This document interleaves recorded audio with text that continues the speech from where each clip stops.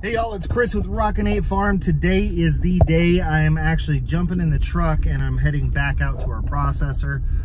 I got the call notifying me that the pigs are ready to pick up. So it's about an hour drive to the processor, hour drive back. As I've stated in the past, we do use a USDA processor that is also certified humane. So it's worth the drive for us, I think.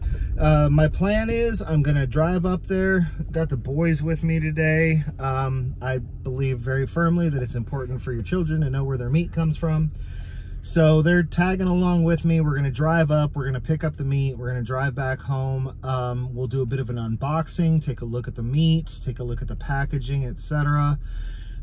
Get some totals going on, total amount of meat, total cost. I'll figure out some feed ratios as far as cost goes, and we'll kind of figure out, you know, what the bottom line is as far as how much it costs us to raise our own pork for the last year. So that's it for now.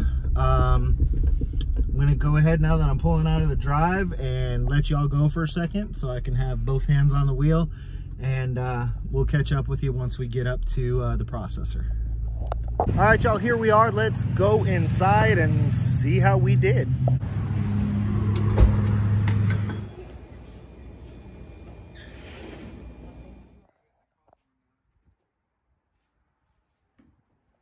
So it looks like we were, let me see, 149 and 182 on the hanging weights. They do their hanging weights head on here. So we'll go home, we'll take a look at those live weights, and then we'll add in the butchering fees and the cost of feed and the cost of mineral. And for these ones, I actually purchased these as feeder pigs. So we'll throw in the cost of the pigs themselves. We'll break it all down and we'll come out with like a per pound price. We'll compare that to like a grocery store. And probably more likely than not, we'll be comparing it to a non-like product, like a lesser product, because it's actually pretty difficult to find true grazing pasture-raised pork. So we'll be comparing it to very much a non-like product, a lesser quality product. And then I'll also talk about how we could have saved even more money. And, you know, besides obviously just processing them ourselves, but the fact that we're getting ready to have piglets that, you know, we don't have to pay for those piglets. And then, you know, if I make my own bacon and make my own sausages, the cost savings there. So got to get back home so I can break down all those numbers, and we'll take a look at the meat itself and go from there.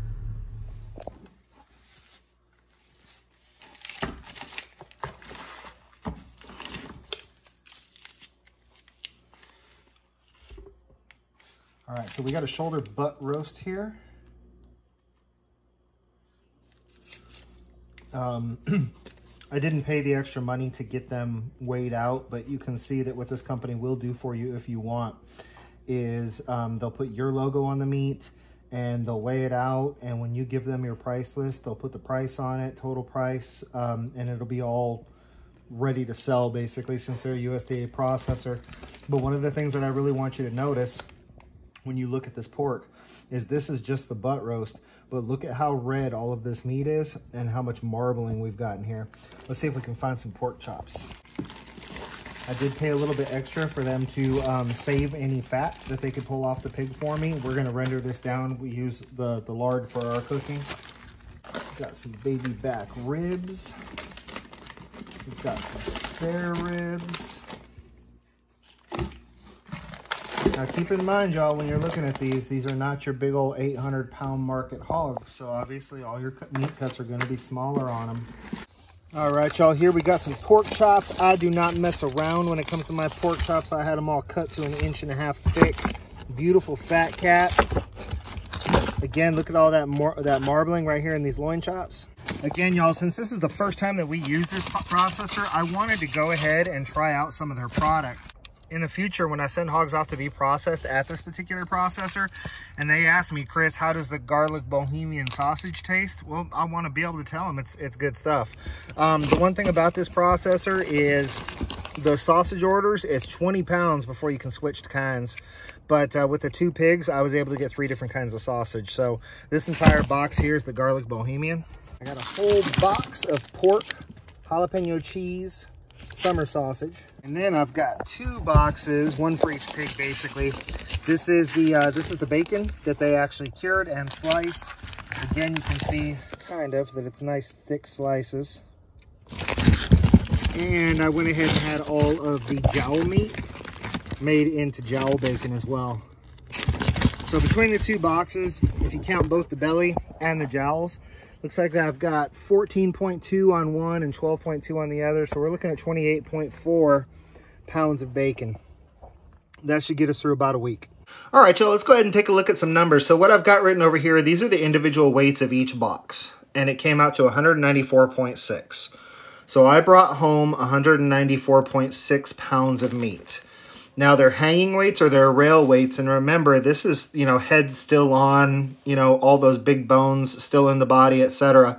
So the hanging weights of the 2 pigs were 149 pounds and 182 pounds, which came out to 331 pounds. So out of 330 pounds worth of pig hanging on the hook with the guts removed pretty much, I brought home 194.6 pounds of meat.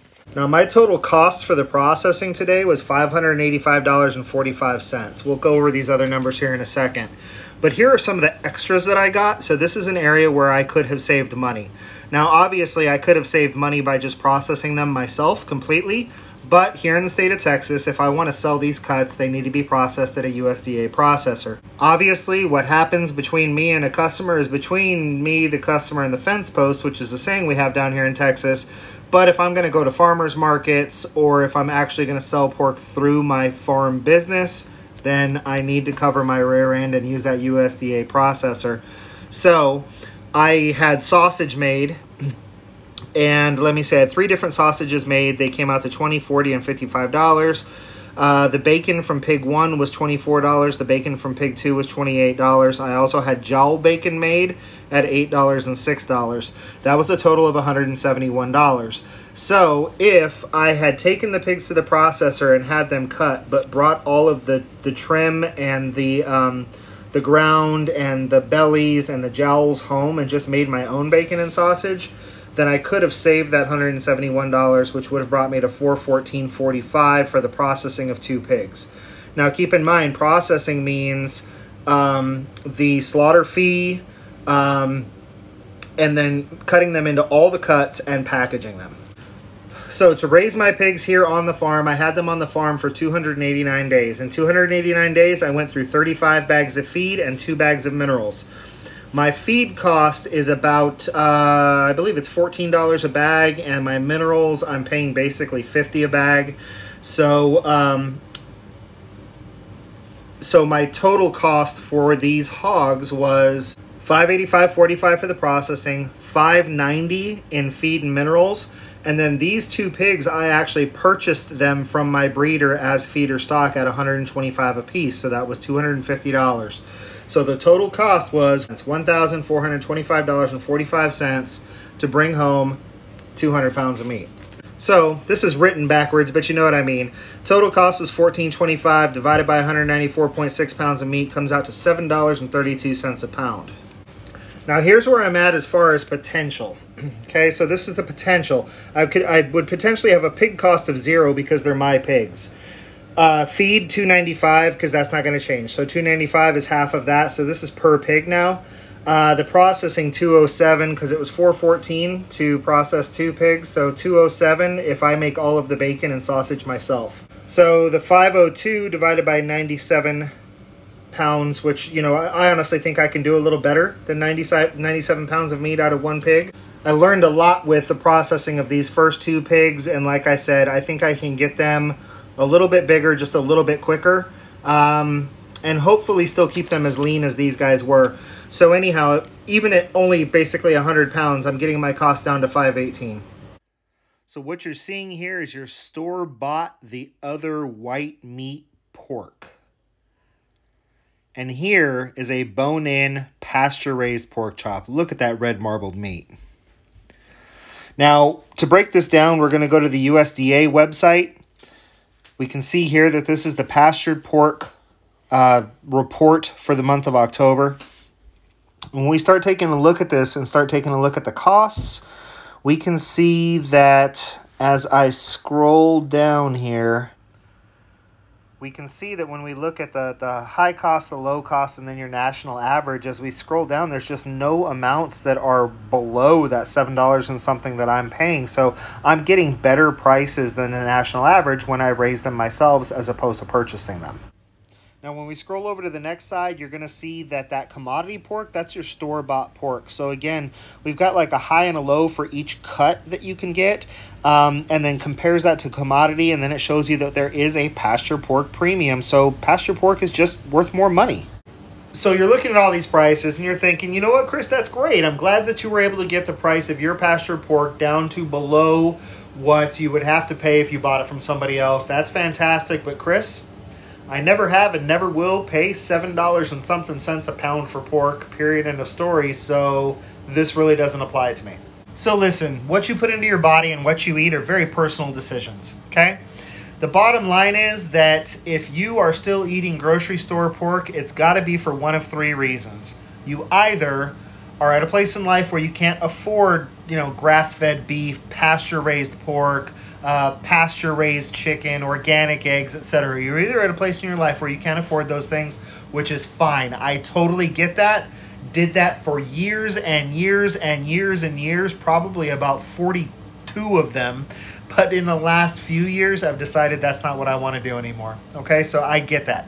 I get that maybe you just can't afford the more high-quality meats is what we'll call them. Another reason is that you don't know. You don't know about the living conditions of the animals that are in your grocery store. See, I've actually been to CAFOs, or concentrated animal feed operations. I have seen the pigs packed shoulder to shoulder. The smell was absolutely horrific, and they were covered in what I thought was mud, but eventually I was able to put two and two together that between the smell and the fact that they were covered in this stuff, it was their own feces and their own urine mixed into a muddy concentrate along with the soil that was in this dirt pen, and that's what they were standing elbow deep in. I saw that when a young piglet or a chicken, because they did eggs on this place, died, they just threw the dead carcass to the pigs, who very quickly devoured it. I saw that they were being crammed with pretty much nothing but corn, which allows a pig to put on weight very fast. But if you were to do these pigs' blood work, you would discover that they were unbelievably nutrient deficient. See, a lot of people think, like, even when you talk about people, like, oh, a fat person is a healthy person. Nothing could be further from the truth, because in order to gain that much weight, it's because we're getting way too many calories from carbohydrates, sugars, etc., which have no nutritional value. And that's what's happening when these pigs are being stuffed full of corn. No nutrients whatsoever, but they put on a lot of weight, they grow really fast, and they get fat really fast. So you end up with a 600-pound pig that they can get great big pork chops and all that stuff out of, but if you were to do a blood test on that pig, you would find out that it is anemic. It is vitamin deficient. It is nutrient deficient. And y'all, you are what you eat. So when you then take that pork and you eat it, what do you gain from it? You gain nothing from it except for a sense of fullness. There's no value to that meat. When you eat pork or you eat beef that has been raised on grass, you're getting the vitamin D, the vitamin K, the iron, the potassium, all the things that are in the soil that go into the grass, that goes into the mouth of the animal, into the gut of the animal, into the body of the animal, and then we process that animal, and now all of that nutrient is available to us through that meat. The third reason would be you just don't care. Because if you have total knowledge of how inhumanely animals are treated in CAFO settings, you know wholeheartedly that the meat has no nutritional value, you have the money to spend on higher quality meat, and you still choose not to, well then, this video, this pork, it's not for you. There's nothing I can do to help you. See, my wife and I were very intentional about this decision. We wanted the grass-fed beef. We wanted the pasture-raised pork. So you know what? We're at a place where we can afford it. and we don't make a whole ton of money. There's a lot of people out there that make as much money as we do that say that they can't afford the meat. Well, that's because they choose to spend their money in other places, and that's fine. That's your decision. But I choose to eat good, healthy, quality meat that was humanely raised and humanely slaughtered. I choose to know where my meat comes from and that it gave its life so that it could feed my family instead of having a payment on a fancy truck or taking a ton of vacations. If you want the fancy truck and the ton of vacations, I am not judging you. That is just your personal choice. You go ahead and eat that store-bought meat. It's just not for us. So you saw the pigs when I took them to the processor. I'll link that video up here in the corner. And you have seen the meat and you've seen the numbers. I'm sure somewhere down the road we'll have a video showing you some of the recipes. I hope you all enjoyed this video. I hope it was informational and it kind of helped you break down costs. So until I see y'all again, this has been Chris with Rockin' Farm. Be happy and live healthy.